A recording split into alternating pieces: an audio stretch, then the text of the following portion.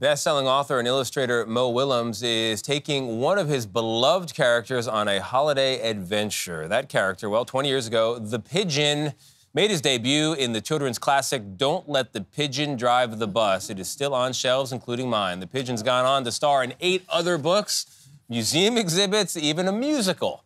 Now Willems and his beloved bird are back with Don't Let the Pigeon Drive the Sleigh, the Pigeon's first holiday book. Mo, thank you for being here. Appreciate Thank you. it. I'm so happy to be here. Good morning to you. Now, over Pigeon's long career, the character has been described as conniving and cranky and insistent, and none of these words suggest holiday cheer or... You write what you know. I think, it took me a long time to write a holiday book because there was an expectation that you would do that. And so I wanted to find some kind of a twist.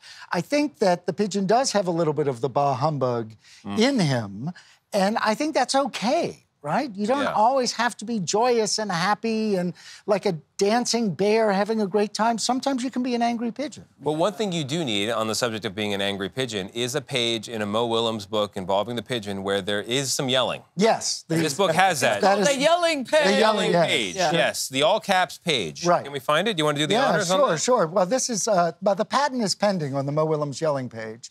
What was your thinking about a yelling page? Well, I think that one of the aspects of being a child is you're not heard.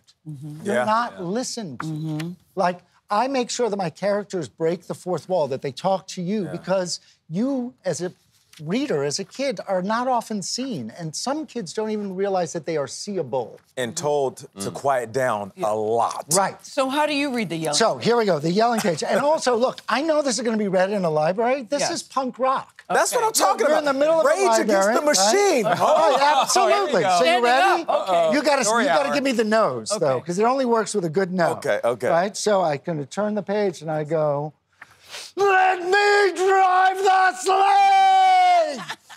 No! What was your thinking in the look of the pigeon? And you've never given Pigeon a name. Yeah, well, the pigeon's first name is The. Is what? The.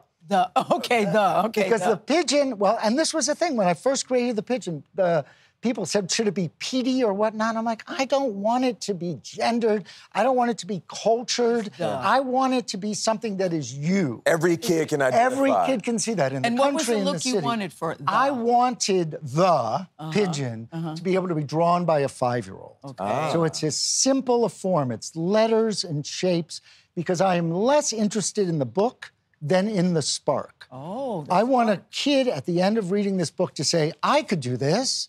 I could make my own pigeon book.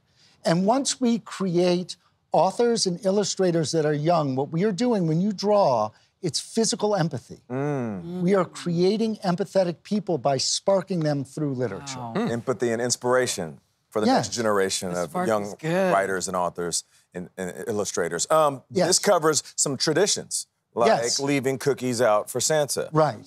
So I got to ask you, what traditions did you have growing up? Well, I grew up, so a lot of my traditions were Dutch, and now my family has created our own tradition. What's that? So my favorite one is letter from the past, letter from the future. Huh.